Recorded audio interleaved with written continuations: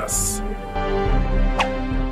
Hello, you are specially welcome to this edition of the program AIT Infotech Network, and I am Bayero Agabi. For details, you can log on to aitinfotechnetwork.com, or better still, you can text the number on your screen.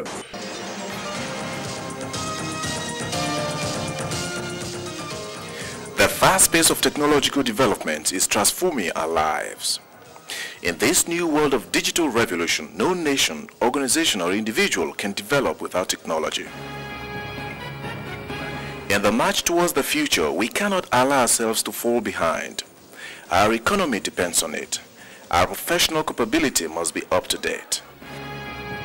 To bridge this divide, AIT brings to you Infotech Network, West Africa's first leading and award-winning ICT program on television.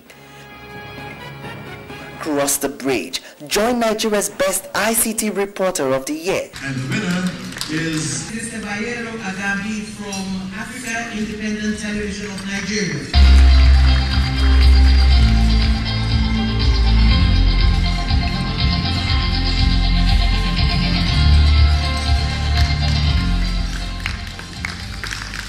To X-ray issues and development in global ICT.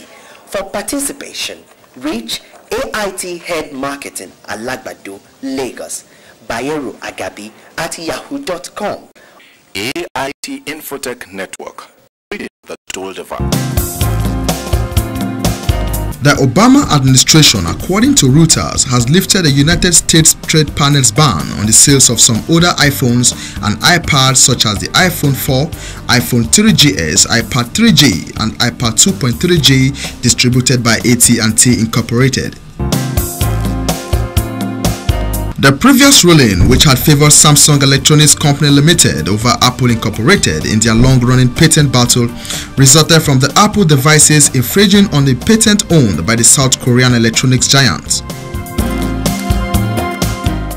In the same development, U.S. Trade Representative Michael Froman vetoed the ban, saying the decision was in the interest of the U.S. economy and U.S. consumers at large. This is AIT Infotech Network, and I am Bayero Agabi. And thank you for being with us all this while. For participation, you can log on to our website, tmconline.com.ng, or you can text the number on your screen.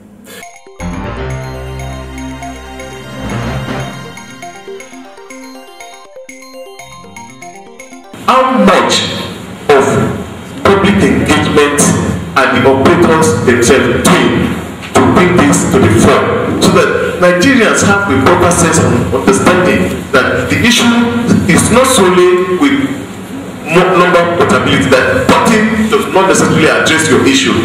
Your issue also resides with your representatives. I really like to know, because I never knew up to this point, what the basic advantage of mobile number portability is. Has the quality of service really improved with MNP? And you told us that it has improved. If it has, can you tell us at what percentage that it has improved? Those were some of the concerns raised by stakeholders in the Nigerian information and communication technology sector at the second quarter industry forum organized recently in Lagos by ICT Publishers Alliance with the theme MNP, the journey so far, realities, challenges and potentials. What we've tried to do in this forum is to look into what challenges subscribers are facing for now, or even those who are involved in effecting the porting scheme. If there are initial challenges that can be looked into and removed out of the way, so that the porting experience can be total, efficient and effective and benefit all stakeholders.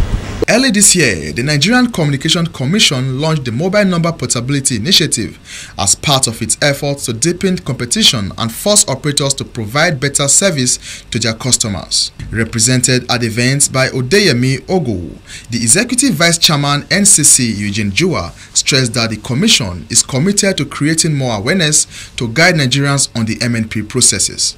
in anything in life, all right, if people are not aware of how to go about what they have to do, certainly there will be a lot of challenges, all right, and that is why the Nigeria Communications Commission has made sure that we've put in a lot of efforts at creating the required awareness for people to understand exactly what the mobile number portability is all about, how they can go about doing it. Because if you get that, once that is gotten very right, then a lot of issues that would have cropped up are actually addressed in a very proactive manner. Because of course enlightenment, without gainsaying, gives you the power to be able to not do the wrong things. On the success recorded so far in the Mobile Number Portability Initiative, Uche Omudiwe of Interconnect Clearing House maintained that subscribers now have the opportunity to migrate from one network to another. Well, the success that we'll say is that people are actually porting, people are actually using the process, and that's one of our key indicators of whether we're doing a good job or not. Once the subscriber has the opportunity to change from one network to another, then we know that we're succeeding. And once we're able to do it in the timely manner and within the parameters that we've set, then we know that our process is working. Basically, the exercise so far has been encouraging. We are seeing numbers increasing on a week-by-week basis, certainly.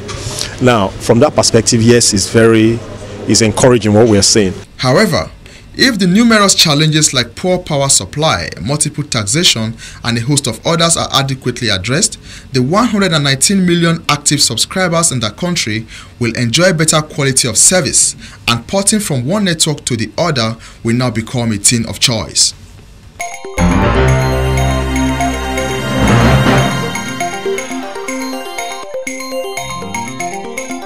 Months have passed since the gruesome murder of Cynthia Osokogu, a Nigerian model and daughter of a retired army general. But her death and similar issues played up here today at the Sheikh Musa Yaradua Center, Abuja, venue of this year's Nigeria Internet Governance Forum. I think there's just a child that died in the UK just of recent. It was through the internet. And we have had our own share here. Our Cynthia that died here was killed here. What was it? It was through social network, chatted with some boys, and she left her place and came to Lagos and was killed. So we have all those issues of the bad behavior on the net. So what do? How do we tackle that? We need to protect our children. There is the portion for the children to know where to visit, the site to visit and what not to visit. Internet surveillance also elicited a heated debate here today. Participants differ on whether or not the government should be allowed to spy on people's emails. The government has access to information for security and law enforcement purposes, but the discourse doesn't seem to be focused more on who's going to supervise the government's surveillance practices. Not just having surveillance, but having the right to protect users from abuse by the government. We're in a delicate age. The cyber system, the cyber ecology, needs its police personnel. It needs, so security is an increasing issue in the cyber ecology. But the issue is how do you do it in a way that is lawful, in a way that is not overly intrusive, in a way that does not undermine the growth of cyber inclusion. And I do think that is what we have got to address, and that is where the devil really is in the details of the proposals that the NCC has put forward. I think it's a good thing that that's been done. But there is also a second issue, which is, do you do this by secondary legislation or do you do it by primary legislation? If you look at the internet on its own, it's a cyberspace. It's a replica of the real-life situation. And there is the need for us to have checks and balances. Today, you can't just move on the street freely if there are no police. So we need something like that for someone to know that yes, somebody somewhere is looking at what he's doing. It's a measure through which we can safeguard the cyberspace.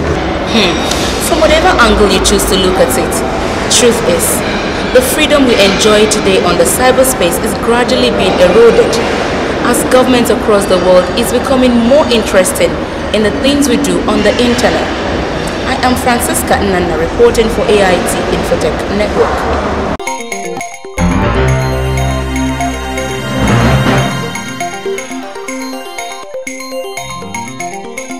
And now to our issue of the week. Stay with us. Hello, you're especially welcome to this segment of the program where we discuss issues that matters, issues that affect the ICT industry in Nigeria. Today, on the front burner is the City Ministry, that is the Communications Technology Ministry. The question we are asking here today is, what has changed since the City Ministry was created?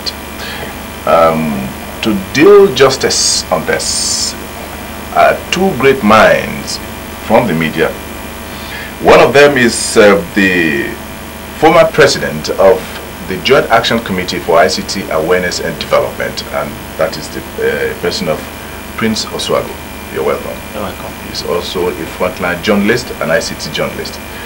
I also have in the studio the one we call one who set the pace for people like us to follow. Is Shino Badaru, the publisher of Technology Times, and again the current president of the Joint Action Committee for ICT Awareness and Development. Gentlemen, you're welcome to the show. Thank you very much. It's all right. I think we kick off this way. The City Ministry was created over a year ago. Prince, let me start with you. Okay.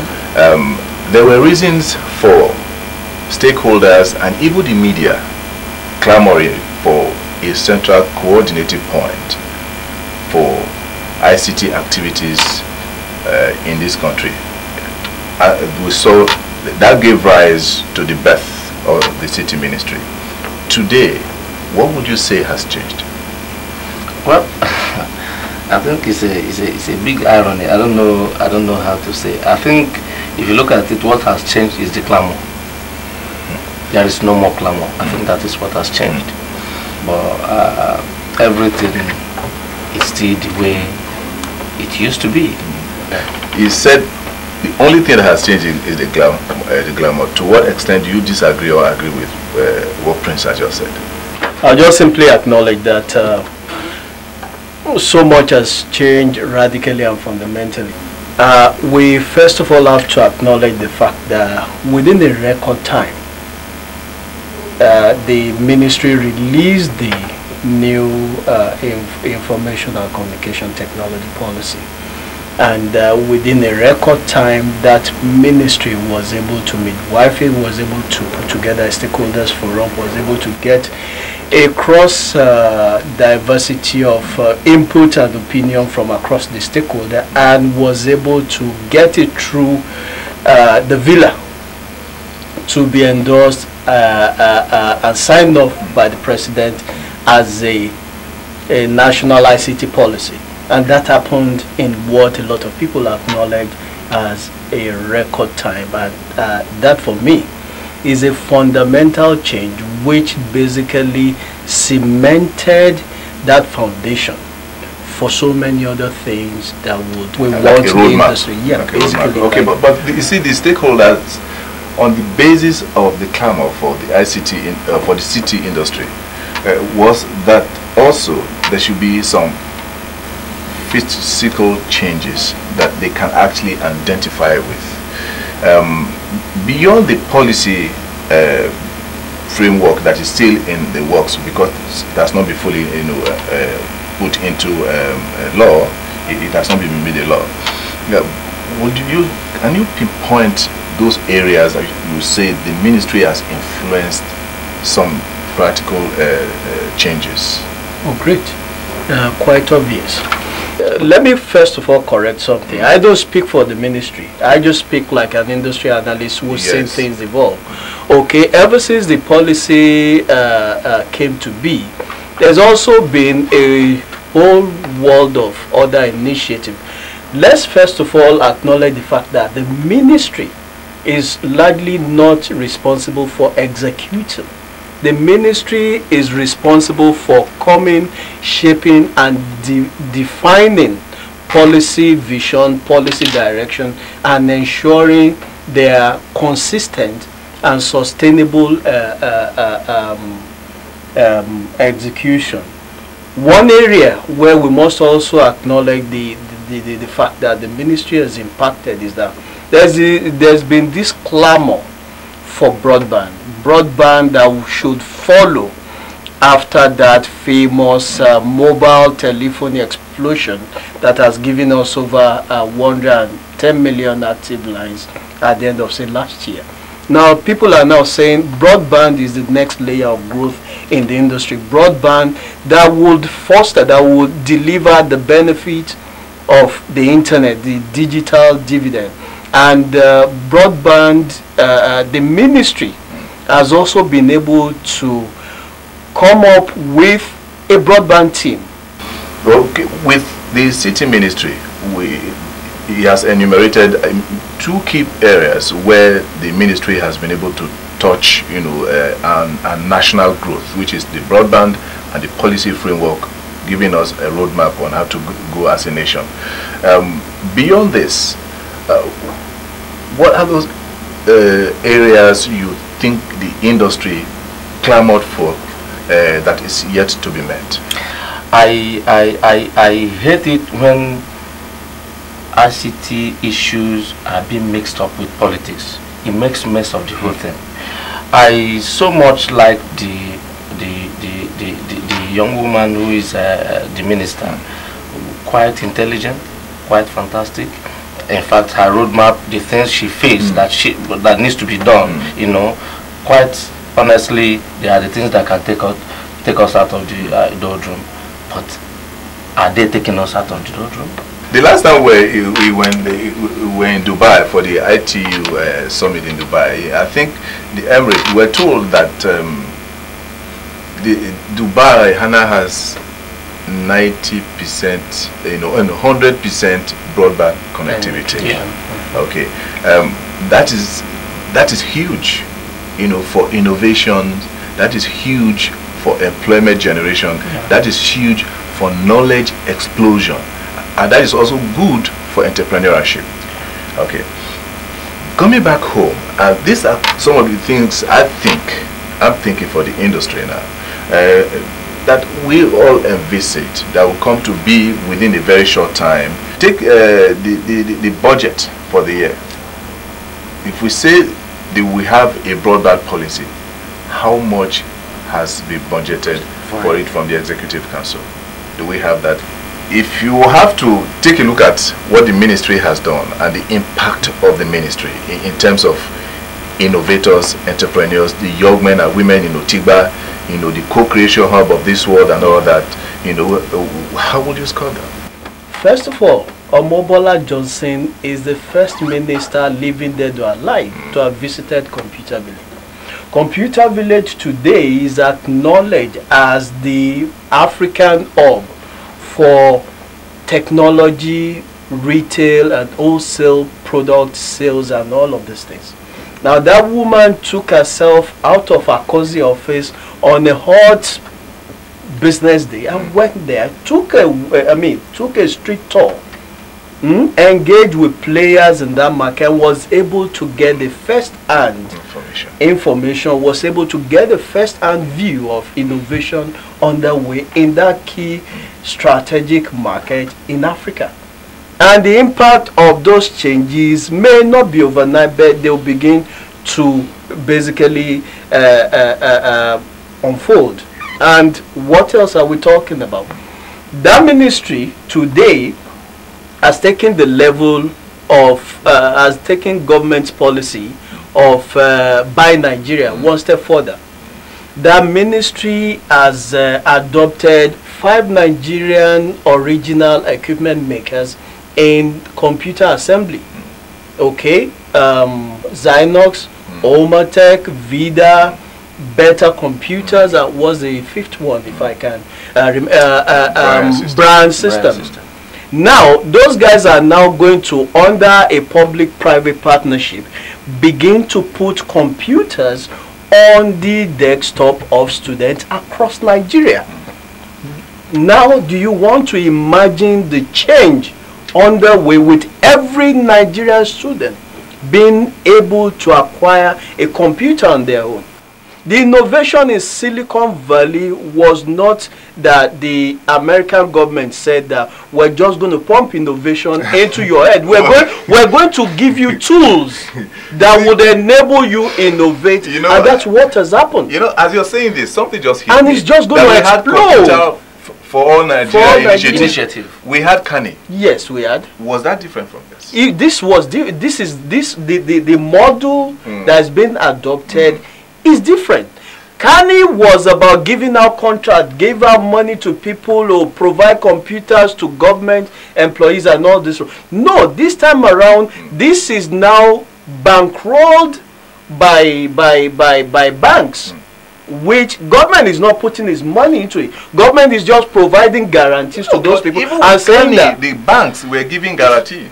It was largely a government funded project. In this case, through the banks gives the guarantee. No, government provided money. This time around, government is not providing money. Okay. Government is just providing the guarantee that look, I have endorsed Zynox to be part of this initiative.